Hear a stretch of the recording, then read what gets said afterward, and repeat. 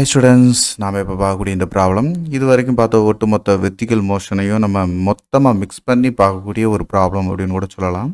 இது ரொம்ப ஈஸியான ஒரு ப்ராப்ளம் தான். பார்க்குறதுக்கு கொஞ்சம் டைம் அதிகமாக எடுத்தாலும் நீங்கள் கொஞ்சம் இந்த கொஸ்டினை கடைசி வரைக்கும் சால்வ் பண்ணீங்க அப்படின்னா இதுக்கு ரெலவெண்ட்டாக இருக்கக்கூடிய எந்த ஒரு கொஸ்டினாக இருந்தாலும் வெர்டிகல் மோஷனில் கண்டிப்பாக ஷுவராக உங்களால் அட்டன் பண்ண முடியும். And astronaut jumps from an aeroplane. ஒரு astronaut என்ன செய்கிறாரு, ஏரோப்ளைன்லேருந்து ஜம்ப் பண்ணுறாரு. After he had fallen 40 metre, ஒரு 40 மீட்டர் ரீச் பண்ணதுக்கப்புறம் தென் his parachute is open. So அப்போது ஒரு 40 மீட்டர் அவர் ரீச் பண்ணுற வரைக்கும் 40 மீட்டர் ஹைட்டை ரீச் பண்ணுற வரைக்கும் அவருடைய ஆக்சலரேஷன் கிராவிட்டி வேல்யூவில் தான் இருந்திருக்கு.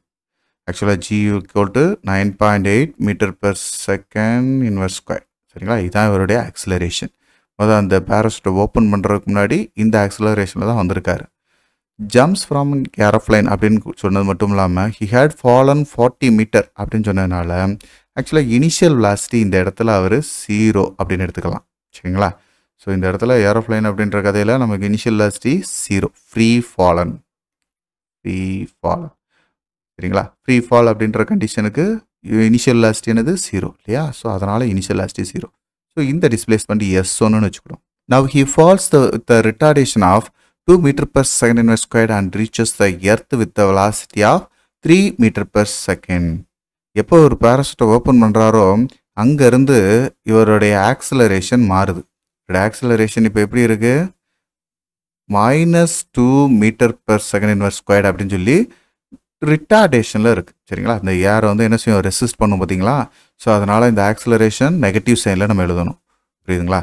ஸோ அப்படி நம்மளுக்கு கீழே வந்து அவர் கிரவுண்டை ரீச் பண்ணும்போது இவருடைய வெலாசிட்டி ஃபைனலாக இதோட வெலாசிட்டி வந்து 3 மீட்டர் பெர் செகண்ட் ஸ்பீடில் வந்து என்ன செய்கிறாரு, கிரவுண்டை ரீச் பண்ணுறாரு.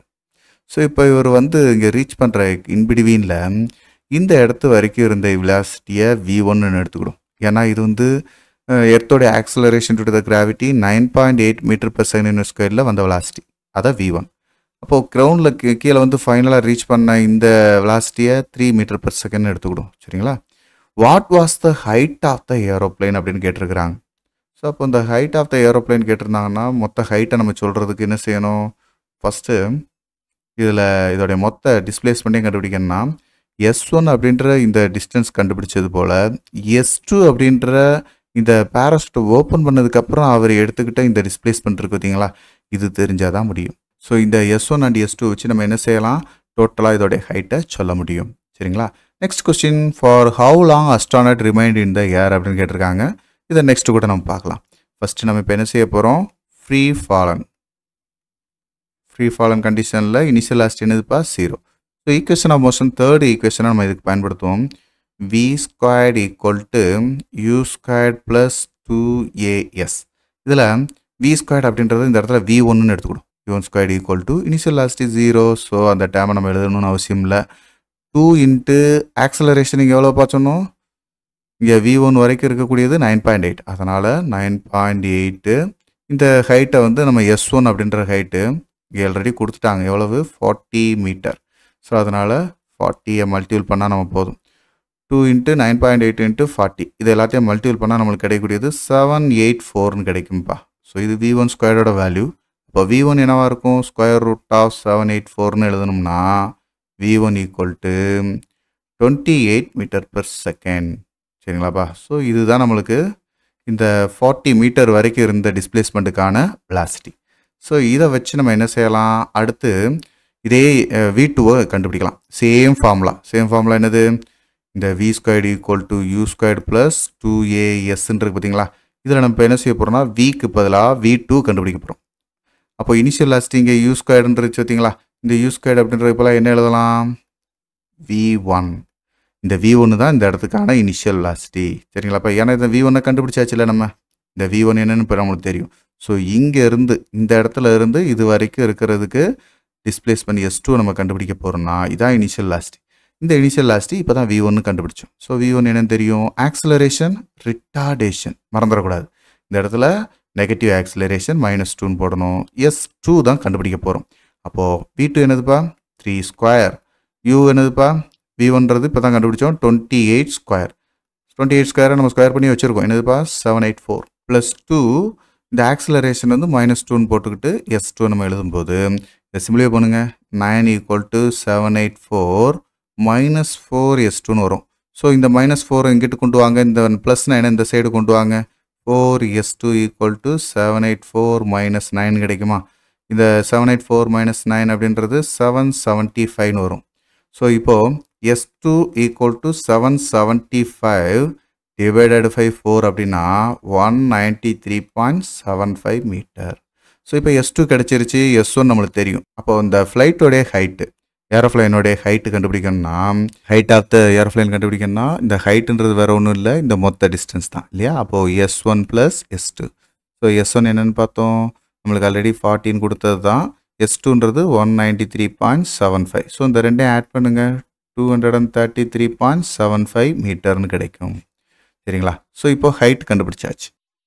ஸோ இப்போ நம்ம என்ன பார்க்க போகிறோம், டைம் பீரியட் கண்டுபிடிக்கணும். டைம் பீரியடுக்கு இதே மாதிரி இந்த s1 அப்படின்ற இந்த ஹைட் வரைக்கும் இருக்கக்கூடிய டைம் பீரியட் t1, s2ன்ற இந்த டிஸ்டன்ஸை கவர் பண்ணுறதுக்கு t2 டைம். ஸோ அப்போது மொத்தமாக இவர் ஏரில் எவ்வளோ நேரம் ட்ராவல் பண்ணார் அப்படின்றத total time t = t1 + t2 நம்ம ஆட் பண்ணி எழுதிடலாம். ஸோ அதுக்கு நம்ம என்ன செய்ய போகிறோம், ஈக்குவேஷன் ஆஃப் மோஷன் ஃபஸ்ட் ஈக்குவேஷனை யூஸ் பண்ணுவோமா?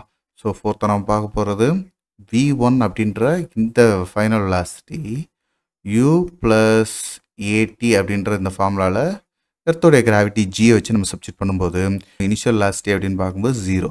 ஸோ அப்போ v1 = g × t. ஸோ இந்த t1 அப்படின்ற இந்த டயத்தை கண்டுபிடிக்கிறதுக்கு v1/gன்னு போடலாம். v1 என்னது 28 m/s, gயோட வேல்யூ 9.8. இதை சிம்பிளிஃபை பண்ணோம்னா நம்மளுக்கு 2.85 செகண்ட்ஸ்னு கிடைக்கும்பா. இதுதான் t1. சரிங்களா? Equation of motion first equation வச்சு இப்போ நம்ம கண்டுபிடிச்சது போலவே v2 = v1 - at2. அதாவது இந்த இடத்துல v1 அப்படின்றது இங்கே இனிஷியல் வெலாசிட்டியாகவும், ஆக்சிலரேஷன் அப்படின்றது ரிட்டார்டேஷன் இருக்குது பார்த்தீங்களா, இந்த மைனஸ் டேமையும், t2 அப்படின்றது ஆக்சுவலாக நம்ம கண்டுபிடிக்க வேண்டிய டைம் t2ன்றதை நம்ம பார்க்க போகிறோம். அப்போ v2 அப்படின்றது 3, v1 அப்படின்றது 28 - 2 t2. ஸோ இந்த மைனஸ் டைம் எங்கிட்ட கொண்டு வாங்க, ப்ளஸ் டைம் எங்கிட்ட கொண்டு வாங்க. 2t2 = 28 - 3. ஸோ அப்போது t2 = 25/2 அப்படின்னா 12.5 செகண்ட்ஸ்.